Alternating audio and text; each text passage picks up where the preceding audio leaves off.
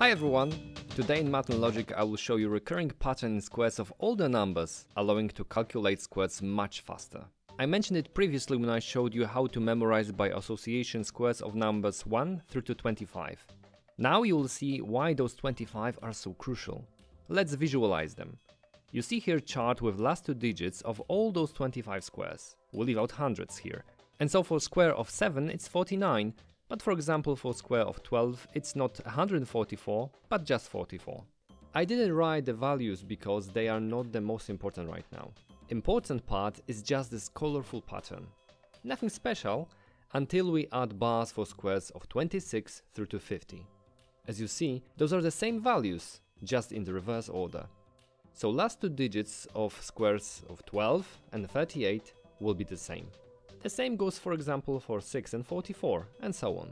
Furthermore, when we extend it up to 100, we see that this whole big pattern repeats itself and it goes to infinity this way. So squares of 12, 38, 62 and 88 will end with the same two digits. There is easy way to take advantage of this fact to quickly find last two digits of squares of any number. Just find how far that number is from the nearest multiple of 50, so nearest number ending with 50 or 00, and square it. Last two digits are the same as in square you are looking for. You will never have to square a bigger number than 25, and that's why memorizing those 25 squares is the key. All squares of the world have last two digits as one of those 25. Let's see an example. 83 squared. Nearest multiply of 50 is 100. 83 is 17 away from it, so 83 squared will end with the same two digits as 17 squared, which is 89. And indeed, 83 squared is 6889. Second example, 261 squared.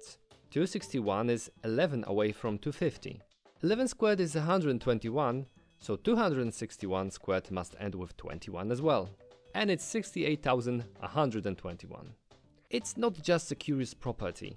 It lets you to estimate squares instead of calculating it and still get the exact results. Let me show you an example of squares of numbers 26 through to 40. We already know how all of them end. Let's start with the obvious ones. 30, 35 and 40. Now let's do just a few associations like in previous episode to fill in more blanks. 27 squared is 72 sums up to 9, so 729. 31 is really nice because it's reverse of 13, and square of 31 is reverse of square of 13, so 961. One of my favorites. 32 is obvious in IT, but everyone should know it because 32 squared is the same as 2 to the power of 10. It's 1024. Kilo means in general 1000, but in IT kilo means 1024. And so for example a kilobyte is 1024 bytes. You simply must know this. 37. Multiplication by 7 is always nasty, but this result is easy to remember. 1 and 369, multiples of 3. And 38. A lot of 4s here. 1444. I will not give you a trick for the remaining ones, because knowing this is more than enough to estimate the missing values. Let's see. 26 squared will be a bit more than 25 squared, which is 625. You don't need to know exactly how much, but it will be less than 100 more. That's our estimation. But we also know that it ends with 76, so it only can be 676. Next, if 27 squared is 729, then 28 squared must be around 800. If it ends with 84, then it can only be 784. 29 squared must be a bit short of 900 and end with 41, so it must be 841. One more, 33 squared ends with 89, and it is more than 1024, so it is 1089. And it goes for the rest of missing values.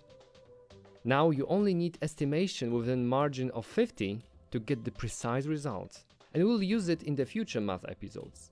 Next time it will be super fast method for numbers between 40 and 60. In the meantime, you can subscribe to the channel if you haven't already and leave a like or a comment. You can check also my other mental math or logic puzzle videos. Thanks for watching.